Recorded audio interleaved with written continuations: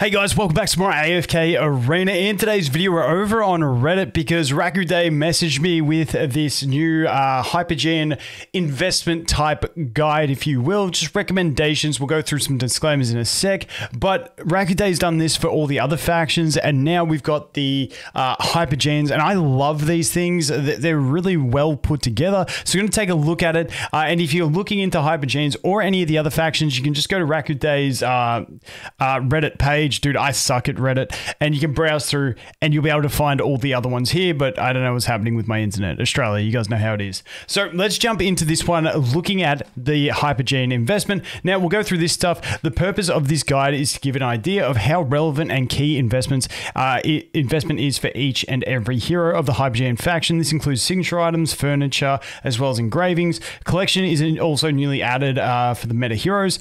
We do have a little collections that doesn't just include Hypogeans at the end, so we'll take that. A Stargaze priority list is also included, which is really cool. I've seen a lot of different opinions on priority lists for stargazing.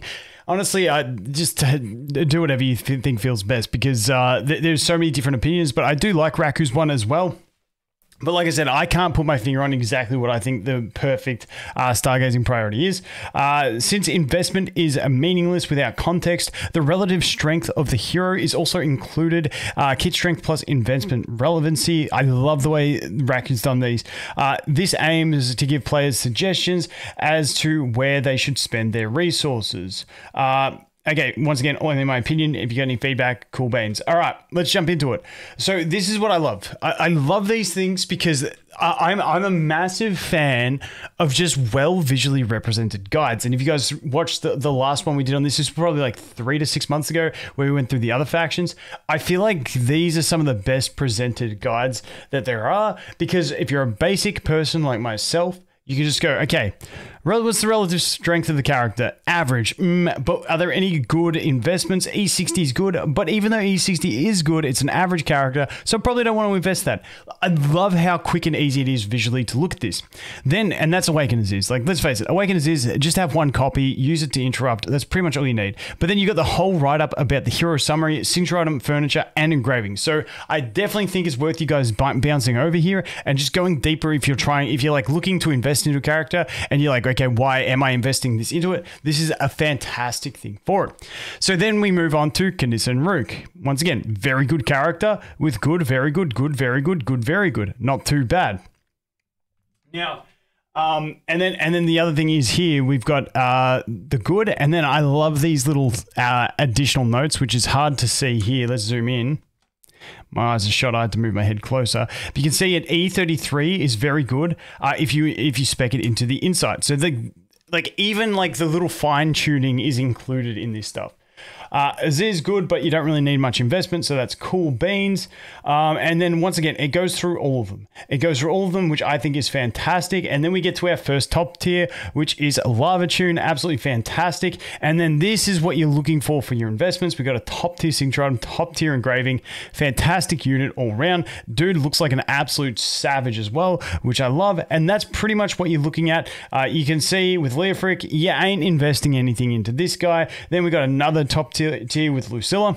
Fantastic. And the great thing about Lucilla is, we do have that top tier 3 engraving, which is fantastic. 9 on her is good, but I always like it when characters have like the best investment one at a lower investment grade, so you can focus on those other units, because this is only one faction. Remember, we got other factions to look at, so I do appreciate this, and I love this type of stuff. Now, Lucretia being downgraded into the average tier, just the lack of usage lately has really been hurting Lucretia. Over the last year, she's just been slowly grinding down.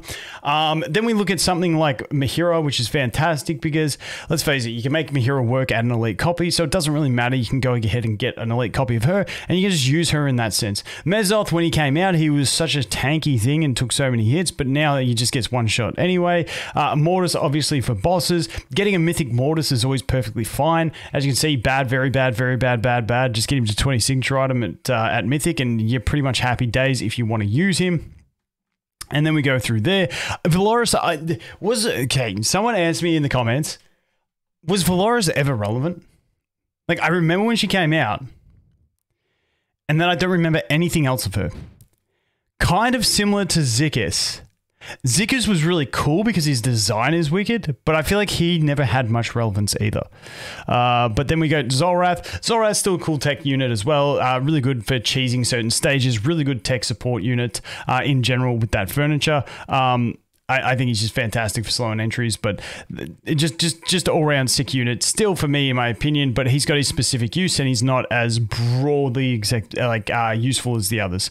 Then we have Eugene. So let's talk a little bit about Eugene as well. Now that we're here, let's go into Eugene. Now, the main things that we need to know for this guy is that you can get up to 60 shards per month. You can get 1 copy of him per month. You need those 2 copies. At the moment, those 12 copies. At the moment, we get 2 free copies. I'm hoping they give us more free copies because this write-up says it perfectly on this character. Let me move down a little bit more. 15 shards can be bought per day from the guild shop for 60 per month, which equates to 1 copy per month since 12 copies are needed for Ascension, 14 for engravings, and we get 2 free copies. This means that 10 months, or 12 if you want to get engravings, are needed for Ascension/engraving. If Eugene isn't obtainable through any other means, or events, this would equal yada yada yada guild coins, a shit ton basically, in total for 10 copies. If dimensional exchange, and this is something else that's big to consider, happens during the span, it might also be hard for players to hoard enough resources to do both. 3 or 4 to be confirmed, additional copies will presumably be obtainable at the end of the year through various events. So that's a big note. That's something we're waiting on full confirmation for, which would be a big help. If we get 4 more copies, which means we only need to get 6 copies through exchange through 6 months. I feel like that's not too bad, but I'd also love to see a way to get more. And I'm also hoping that they don't, I don't know. Let me know what you guys think about this. Do you guys like this? I mean, it's kind of nice for free to play because it's like a free one you can work towards, but the dimensional exchange is going to be an issue with it, unless they adjust the dimensional exchange or adjust something to make it easier. But I mean, free to play aren't getting every character. I feel like this maybe hurts Wales more because they can't get the advantage. They're like slowed down to the same pace as everyone else. It wouldn't surprise me if they introduce packs where you can buy copies of him, but we'll have to wait and see.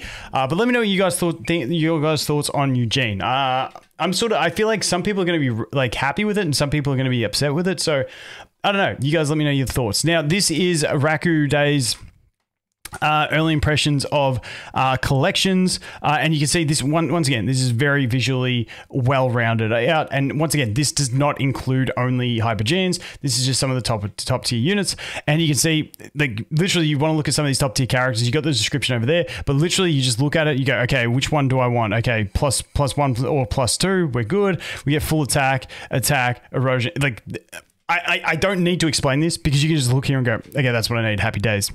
Sweet. And then the good thing about this is looking at the investment you need, like it's so hard to get those +3s, but you can probably get some better stats on a +0. So some of these characters that are cool with a +0, you can try and stack the better stats on it, which is also something that's pretty handy. So that is that. And then we have these stargazing priorities. Now, once again, this is a pretty stacked little visual guide that we've got here. I think it's absolutely fantastic.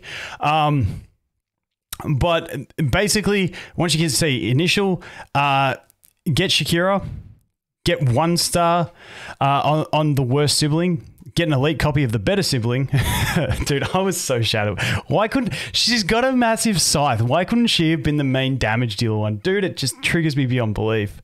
Then we go ahead and get Shakira up to a 1 star. Once again, you can follow this through. I really do like that Lavitude is seeing so much usage. I think that's fantastic. Now, the Ulna one is still up for debate. I've heard some people that say Ulna doesn't even fall into it anymore. I've seen different opinions around the track, but you know, I personally, I still really like Chad. I feel like I would probably do Chad before Ulna. That is me personally, but once again, maybe it's because he's a Chad and I absolutely love the dude and I think he's wicked. But that's sort of the priorities that you're looking at. Once again, here, Damia already provides so much to a fresh account that getting an early copy can be quite the difference. And then we go into here as well, the shop units units and stuff like that you can get. Mentioning that with both Mahira and Twins, you can also summon for a copy of them early if you want, because they do give you a good decent bit of advantage. Then we've got Challenger coins, obviously, that we are going to look for exchanging characters for. So that pretty much covers it. Let's see, advanced / situational units. Okay, then we can talk about that.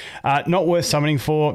Dude, Audrey really made me sad. I loved Audrey. I maxed her because I just like characters with bows, and when it's like a constellation type bow, it's pretty cool. But yeah, those are fair statements anyway. Those are the ones you're not bothered about. But that is a look at the Rakudayyy guide. Once again, go in here, take a look at it, leave a like, go deeper into the characters you want to for descriptions and stuff like that. I think this stuff is absolutely fantastic. And as always, guys, thanks for watching. Hope you have an awesome day, and I look forward to seeing the next one. Cheers.